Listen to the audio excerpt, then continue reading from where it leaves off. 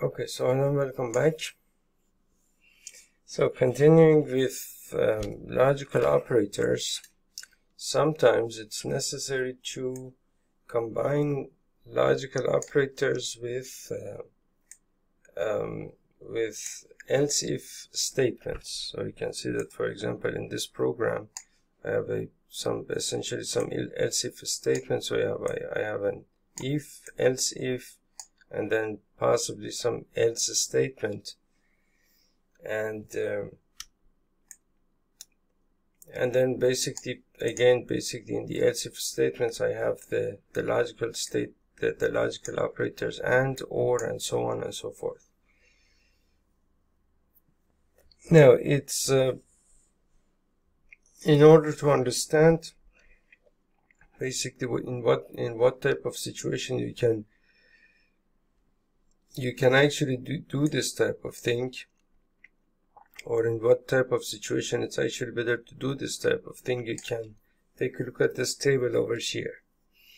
So you have basically, for example, you have the gender of some applicant, for example. You have the years of service, you have the qualification, and you have the salary, right? And the program, what it needs to do is that it needs to report the salary, meaning that, for example, depending on these different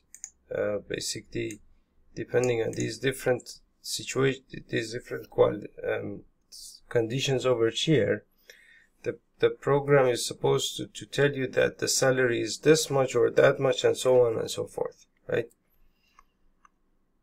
Which means that, for example, to make it concrete, if the applicant is male and the years of service is greater than or equal to 10 years, and if the qualification is, for example, postgraduate, then the salary becomes 15,000. Otherwise, if the applicant is a male, greater than or equal to 10, graduate, postgraduate, graduate, less than 10, it becomes 10,000, 10,000, 7,000. If the applicant is a female and the years of service are greater than or equal to 10, greater than or equal to 10, less than 10, and postgraduate and graduate, then the salary becomes 12,000, 9,000, 10,000, and 6,000. So each of these salaries are different except for these two, which is 10,000 and 10,000, right? So now let's see how we can write this program. To write this program, what I have done is that I have included, well, of course, stdio.h for the standard input output, and then the main function, and then I have basically defined a couple of variables. The variables that I have defined are basically for the gender I have defined a character variable, which is a char variable, and for the years of service, for qualification and salary, I have defined 3 integer variables: years of service, qualification, and salary, right? And since the program would get into trouble, I have to say that I have to assign value 0, for example, to salary. Otherwise, the variable salary would contain some garbage value, and that garbage value would not allow the program to execute properly. Now, what I have done again is that we will consider 2 cases for the qualification. That is essentially, if the applicant is a graduate, you will assign a 0 to the applicant, which is an integer, right? Because the qualification itself is an integer variable.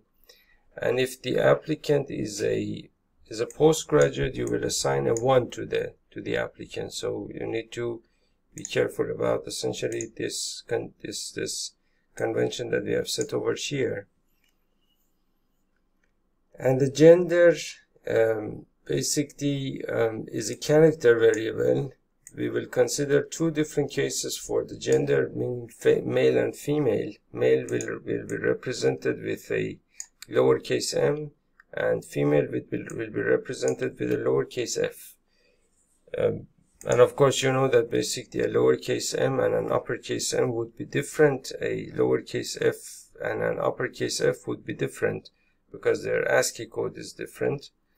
So you have to, if you set basically m, lowercase m here, then whatever you input into the program has to be lowercase m. If you set essentially an uppercase m or f, you have to enter the same into the program. Otherwise, the program will not understand your input, right? Now, first you need to ask the user to enter basically the gender, the years of service, and the qualification of the candidate, which I have done essentially over here using this printf statement, which is basically enter gender, years of service, and qualification through the keyboard. And using an scanf function, I have taken the same in, meaning that the gender is a character variable %c. These two are integer variables %d and %d. And so you have gender and years of service and qualification, right? And then you need to, and then this part over here, this part over here is related to the conditions that we have set in the table. So for example, in the table we have said that if the gender is male and if the years of service is greater than or equal to 10 and if the qualification is a postgraduate, then the salary is supposed to be 15,000 rupees, for example. So, or whatever the unit, the currency unit might be, just you can think of that as 15,000, for example. So you can male and greater than or equal to 10, and postgraduate would be, for example, if the gender is male and, this is a logical and, years of service is greater than or equal to 10 and the qualification is equal to 1, meaning 1 means postgraduate, as we discussed here, then the salary is supposed to be equal to 15,000, right? Now over here in these two lines, you can see that the salary in both cases is equal to 10,000, which means that all of these two conditions you can combine them using an OR logical statement. So that is male greater than or equal to 0 graduate. So this is male greater than or equal to 0 and graduate, and also male less than 0 postgraduate, which is male less than 10 and postgraduate. And then I have put together these two conditions using an OR logical operator, and then the salary is equal to 10,000 for any of these two conditions, right? And otherwise, if the gender is equal to is male and less than 10 and graduate 7,000, for example, so gender is equal to male, years of service less than 10, qualification 0, meaning graduate 7,000, and we have done essentially the exact same thing all the way up to the end of the table, which comes all the way up to here, where the gender is female, years of service is less than 10, and qualification is equal to 0, female less than 10, 0, and 6,000, which is 6,000 over here, right? And you can see that basically there is if over here, there is else if over here, there is else if, and so on and so forth, but there is no else, because the else we do not need it in this program, right? And then at the end we have reported that the salary is %d rupees, and the variable, of course, here the %d refers to salary, so salary is equal to so many rupees and 0, right? Now, you writing these programs, you can make a whole lot of mistakes, meaning that, for example, you could write things wrong, you could basically forget an equal sign over here, an equal sign over there, and so on and so forth. You need to write the program down in your editor, and then basically the compiler is going to essentially refer to your mistakes, and then you have to somehow basically get rid of those mistakes and then rebuild the program over and over again until you have no warnings and no errors. And then if you build the program and it tells you that basically that the target is up to date, nothing to be done, all items are up to date, meaning that your program is good to go, you can basically run your program, right? Now, once you run your program, you need to basically check each and every one of these conditions essentially in the table. For example, if the gender is male, which is supposed to be, so this is gender, years of service, and qualification in the exact same order that we have them over here. And if the gender is male, I need to enter the gender in lowercase m, and greater than or equal to 10. For example, I enter an 11 here for the years of service, and for the postgraduate, we said that if it's a graduate, it's 0, for postgraduate is equal to 1. So I enter a 1 over here, and it tells me that the salary is 15,000 rupees. So the same 15,000 that we have here, the program is reporting the same thing. Okay, so now if, for example, suppose that, for example, that my input is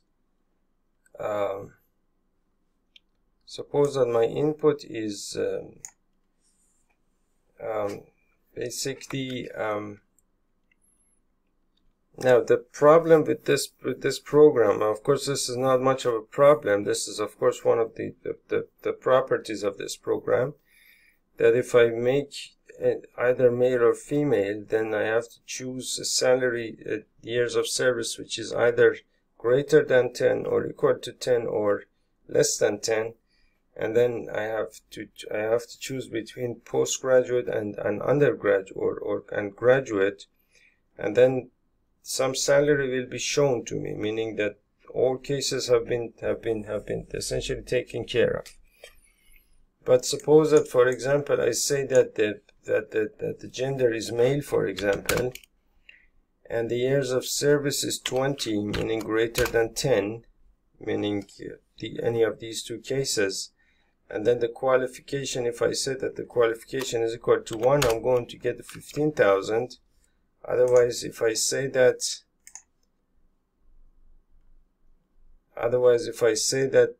for example that the gender is male and that the years of service is, for example, 20 greater than 10, and for example that the qualification is graduate, which is equal to 0, then the salary is equal to 10,000, which is this one over here. And in the exact same way, basically all the other cases are taken care of, meaning that, for example, if I say that, for example, that the gender is female, for example, and the years of service is less than 10, for example, 9, and it's a graduate which is 0, for example, then the salary becomes 6,000 over here. Now, if you enter any of these wrong, meaning that, for example, suppose that, for example, you say that, for example, that the sex is male or the gender is male, and the years of service is 20, which is greater than 10, and then for the qualification, I'm going to say that, for example, it's a 2, which doesn't exist in the program. Then the salary is 0 rupees.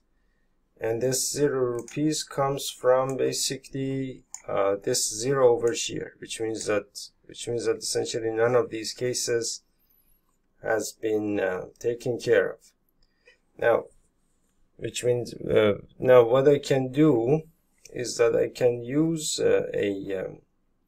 an if-else statement and say that, for example, that if the salary is 0 rupees, then that means that basically that none of the conditions has been, essentially none of the, basically that something has gone wrong with your input, essentially. So I'm going to say that instead of this printf statement, I'm going to say that basically if basically salary is equal to, for example, 0, then printf basically your input is not right. And I'm saying that your input is not right because essentially all the possible cases have been thought out in the program. Else basically we can say that basically that printf that the salary is equal to for example %d rupees, and then over here I can write salary, right? And that will take care of the mistakes that things that essentially that could go wrong essentially when you enter things into the program. Which means that if I build this program now, I have no problems, and then if I run the program, I have, for example, suppose that I enter, for example, one of these conditions over here, for example, a male, and the years of service make it 20, for example, and the qualification make it 0, the salary is 10,000 rupees, right? Now, if I say that, for example, that the gender is male, for example, and the years of service is 20 and the qualification is 2, which doesn't exist in the program, that program tells me that your input is not right. And so I know that basically there is something wrong, I have to change my inputs, right? That's a simple way to take care of that sort of problem. And you can do this only if you're sure that basically that all the possible cases have been taken care of in the program. Okay, so this was another example where you can see that you can basically put together if, else if, and else statements together using logical operators, and then using these logical operators you can essentially combining the two, you can essentially write this type of, take care of essentially this type of situation. So you need to learn this situation and remember it, and then once you come across essentially a similar type of situation, you can use the same type of solution. So I'll see you in the next video with the